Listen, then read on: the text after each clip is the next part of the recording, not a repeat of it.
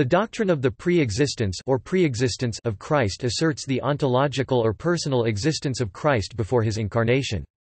One of the relevant Bible passages is John chapter 1 verses 1 to 18 where, in the Trinitarian interpretation, Christ is identified with a pre-existent divine hypostasis called the Logos or Word. There are other non-Trinitarian views that question the aspect of personal pre-existence or the aspect of divinity or both. This doctrine is reiterated in John chapter 17 verse 5 when Jesus refers to the glory which he had with the Father, before the world was, during the farewell discourse.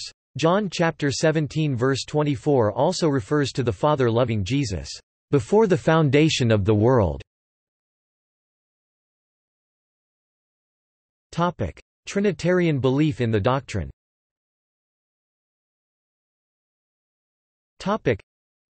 The concept of the pre-existence of Christ is a central tenet of the doctrine of the Trinity. Trinitarian Christology explores the nature of Christ's pre-existence as the divine hypostasis called the Logos or Word, described in the passage John chapter 1 verses 1 to 18, which begins, "In the beginning was the Word, and the Word was with God, and the Word was God. He was with God in the beginning. Through him all things were made, without him nothing was made that has been made." This Word is also called God the Son or the second person of the Trinity. Theologian Bernard Ramm noted that, "It has been standard teaching in historic Christology that the Logos, the Son, existed before the Incarnation. That the Son so existed before the Incarnation has been called the pre-existence of Christ." Other aspects of Christology explore the incarnation of this divine being as the man Jesus. In the words of the Nicene Creed, Christ came down from heaven, and was incarnate. Some Protestant theologians believe that God the Son emptied himself of divine attributes in order to become human, in a process called kenosis, while others reject this. Douglas Macready, in his analysis and defense of the pre-existence of Christ, notes that whereas the pre-existence of Christ is taken for granted by most Orthodox Christians, and has been since New Testament times, during the past century the doctrine has been increasingly questioned by less orthodox theologians and scholars. James Dunn, in his book Christology in the Making, examines the development of this doctrine in early Christianity, noting that it is beyond dispute that in John chapter 1 verses 1 to 18, "The Word is pre-existent, and Christ is the pre-existent Word incarnate." But going on to explore possible sources for the concepts expressed there, such as the writings of Philo. When the Trinity is depicted in art, the Logos is normally shown with the distinctive appearance, and cruciform halo that identifies Christ. In depictions of the Garden of Eden, this looks forward to an incarnation yet to occur. In some early Christian sarcophagi, the Logos is distinguished with a beard, which allows him to appear ancient, even pre-existent. Apart from John chapter 1 verses 1 to 18 and other New Testament passages, some Trinitarian groups also consider a number of Old Testament texts as supporting or consistent with the doctrine, including Gen. 3:13-15, Gen. 49-10, Job chapter 19 verses 25-29, Num. 24-5-7, Yosh. 5:13-15, Ps. 2-7-12, Ps. 22, Ps. 110-1, Pro. 30-1, Isa. 9-6-7, Isa. 53, Dan. 3:24-25, and Dan. 9:24-27.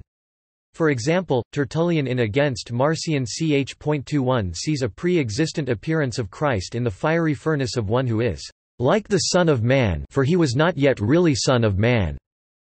The identification of specific appearances of Christ is increasingly common in evangelical literature from the 1990s onwards. For example, W. Terry Wallin states that the fourth person in the fiery furnace is Christ, and that, "These appearances of Christ in the Old Testament are known as theophanies or appearances of God." Other non-Trinitarian Christians with belief in pre-existence, see section 2 below, may have different or similar interpretations of such verses. Personal pre-existence. Orthodox Christian faith believes that Jesus of Nazareth was personally identical with the eternally pre-existent Son of God or Logos. Here Christians hold the pre-existence of a divine person, something distinct from other notions such as the pre-existence of the Jewish Torah or Plato's scheme of pre-existing ideas that provided the pattern for the demiurge in fashioning the world. The Christological doctrine of pre-existence maintains that Christ's personal existence is that of an external subject within the oneness of God, and hence cannot be derived from the history of human beings and their world. His personal being did not originate when his visible human history began. He did not come into existence as a new person around 5 BC. He exists personally as the eternal Son of God. To adopt tense language from Nicaea I, there never was a time when he was not. DZH 126 and state that Christ always existed could easily be misleading. Through sharing in the divine attribute of eternity he exists timelessly, given that eternity is in itself timeless. Even the classical definition of eternity left by Boethius, interminabilis vitae tota simul et perfecta possessio, the all at once, complete, and perfect possession of endless life, Consolatio Philosophiae, 5. 6, could misrepresent matters all at once, simul positively and endless, interminabilis negatively recall time and temporal duration. Eternity and eternal life, however, are not to be reduced to any such temporal duration. The eternal now of the divine existence means perfect union and simplicity in unchangeable fullness of life, with no parts and with no relations of before and after, no having been and no going to be. These considerations also show up some dangers in the very term, pre-existence. To speak of the Son of God as pre-existing his incarnation and even the very creation of the world when time began could be wrongly taken to imply a before and after for his personal, divine existence. An addition that Constantinople I made to the Nicene Creed, begotten from the Father before all ages, DZH 150, ND 12, addition italicized, might mislead one into thinking here of temporal succession as if the Son merely anteceded or antedated everything that later began with time. Hence, one strains language in an anthropomorphic fashion when one speaks of the Logos personally existing and being active before the Incarnation. It is another question with the humanity assumed at the virginal conception. This did not antedate the historical event of the Incarnation. In the case of the human nature assumed by the Logos, there was a time when this nature was not. To apply controversial language to the humanity and not, as Arius did, to the person of the Son of God.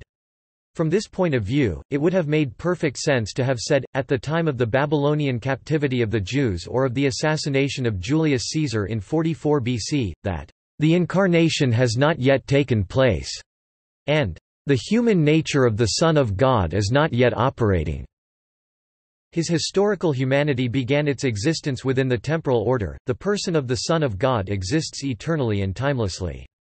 As Thomas Aquinas put it, "the humane nature of Christ was created and began in time, where the subsistent subject is both uncreated and eternal." Pre-existence means rather that Christ personally belongs to an order of being other than the created, temporal one.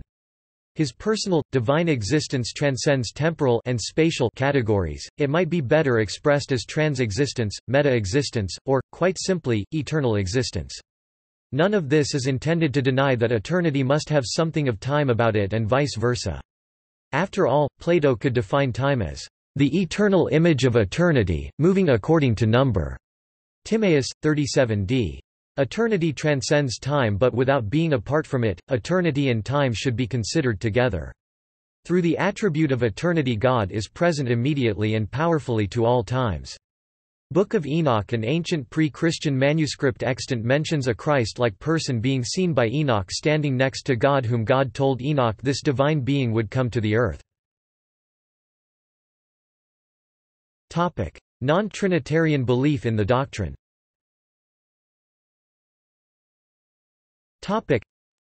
Some accept the pre-existence of Christ without accepting his full divinity in the Trinitarian sense. For example, it is likely that Arius and most early advocates of Arianism accepted the pre-existence of Christ. However, St. Thomas Aquinas says that Arius pretended that the person of the Son of God is a creature, and less than the Father, so he maintained that he began to be, saying, there was a time when he was not. John Locke, William Ellery Channing and Isaac Newton appear to have maintained belief in the pre-existence of Christ despite their rejection of the Trinity. Today, several non-Trinitarian denominations also share belief in some form of the pre-existence of Christ, including the Church of God Seventh-day and the Jehovah's Witnesses, the latter group identifying Jesus as the Archangel Michael, interpreting John chapter 1 verse 1 by translating with the phrase, "a God," rather than "God." Mormonism teaches Christ's pre-existence as the first and greatest of the spirit children of God the Father, among the many churches which separated from the worldwide Church of God, also referred to as the Sabbatarian Churches of God, or, more pejoratively, Armstrongites. There is a shared belief in binitarianism, and that Jesus was the God of the Old Testament through whom God the Father created the world based on Ephesians chapter 3 verse 9 and John chapter 1 verses 1–3, and that it was Jesus Christ who personally interacted with Adam and Eve, Noah, the patriarchs, ancient Israel, and the kings and prophets of the Old Testament. It is held that in his carnation, Jesus was sent to reveal the Father who was previously unknown. This is based on an interpretation of John chapter 5 verse 37, Luke chapter 10 verse 22, and by the large number of references Jesus made about the Father in the New Testament compared to the very few, almost figural references to God as Father in the Old Testament. This belief is also based on an interpretation of verses where Christ is believed to be discussing his personal presence in the Old Testament and interaction with ancient Israel, and on a Christological interpretation of Melchizedek. Oneness Pentecostals.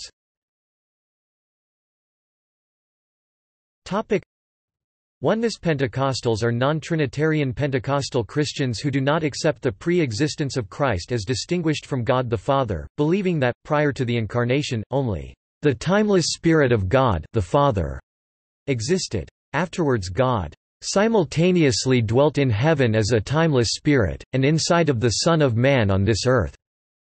However, the UPCI, a large oneness denomination, says in their statement of faith that the one God existed as Father, Word, and Spirit prior to the Incarnation, although oneness Pentecostals accept that Christ is the same person as God. They also believe that the Son was born, which means that he had a beginning. In other words, oneness adherents understand the term Son to be applicable to God only after the Incarnation. They have consequently been described as holding an essentially Unitarian position on the doctrine, and of denying the pre-existence of Christ. However, some members of the movement deny this interpretation of their beliefs. Denial of the doctrine.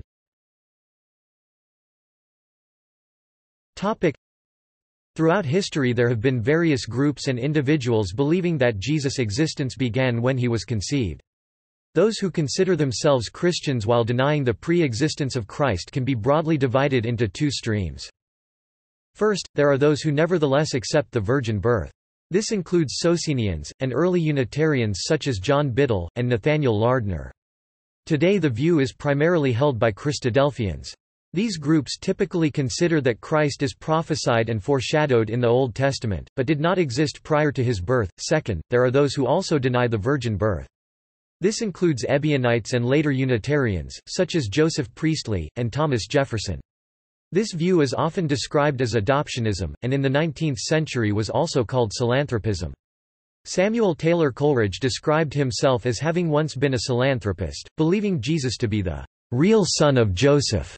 Friedrich Schleiermacher, sometimes called the father of liberal theology, was one of many German theologians who departed from the idea of personal ontological pre-existence of Christ, teaching that Christ was not God but was created as the ideal and perfect man whose sinlessness constituted his divinity. Similarly, Albrecht Ritschl rejected the pre-existence of Christ, asserting that Christ was the Son of God, only in the sense that God had revealed himself in Christ, and Christ accomplished a religious and ethical work in us which only God could have done. Later, Rudolf Bultmann described the pre-existence of Christ as not only irrational but utterly meaningless. See also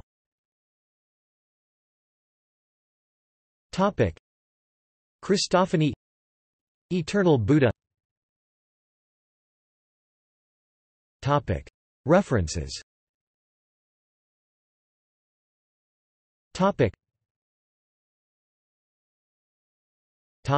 Bibliography